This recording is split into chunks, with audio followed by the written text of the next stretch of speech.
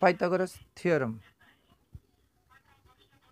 In a right angle triangle, the square of the hypotenuse is equal to the sum of the squares of the other two sides.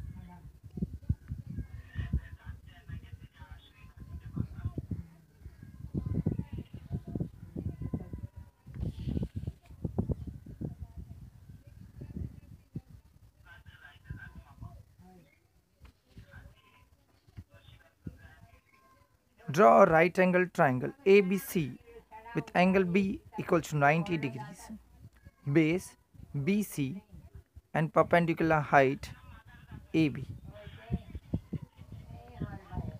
Represent angle A equals to 1, angle B equals to 2, angle C equals to 3. Construct BD perpendicular to AC.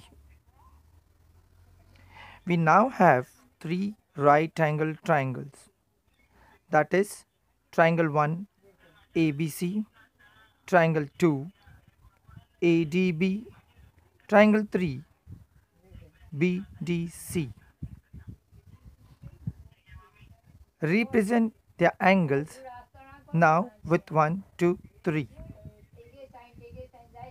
Now we have to prove hypotenuse square is equal to side 1 square plus side 2 square. That is AC square is equal to AB square plus BC square. Steps to remember.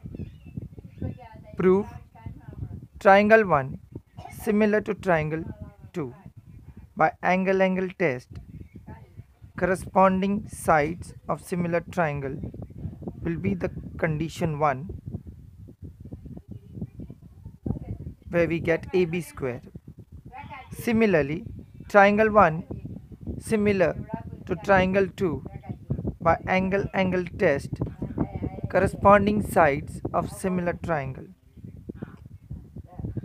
BC square will be condition 2. Now add condition 1 and condition 2. Remove common and use betweenness, hence proved. Let us see how this is performed.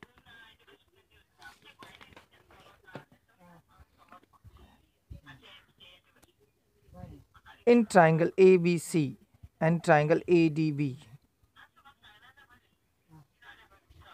that is triangle 1 and triangle 2, I take angle A as common, angle B and angle D equals to 90 degrees, that is by given 1 and construction 1. I get two triangles similar, ABC similar to triangle ADB, ABC similar to triangle ADB, that is triangle 1 and triangle 2. I take the corresponding sides, the ratio of the corresponding sides, where I get AB square is equal to what? AC into AD.